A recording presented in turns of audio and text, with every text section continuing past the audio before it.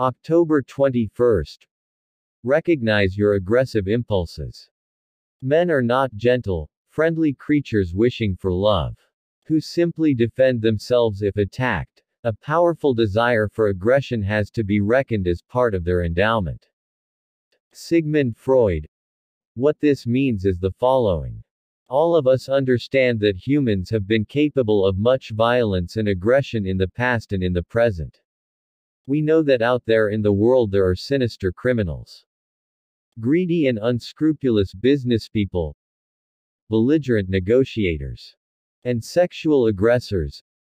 But we create a sharp dividing line between those examples and us.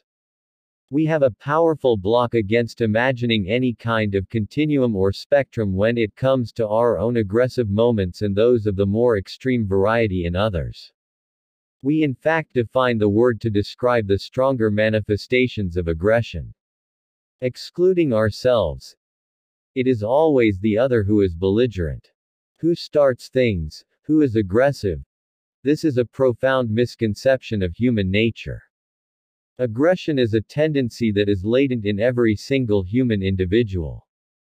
It is a tendency wired into our species. We became the preeminent animal on this planet precisely because of our aggressive energy, supplemented by our intelligence and cunning. We cannot separate this aggressiveness from the way we attack problems, alter the environment to make our lives easier, fight injustice, or create anything on a large scale. Daily law.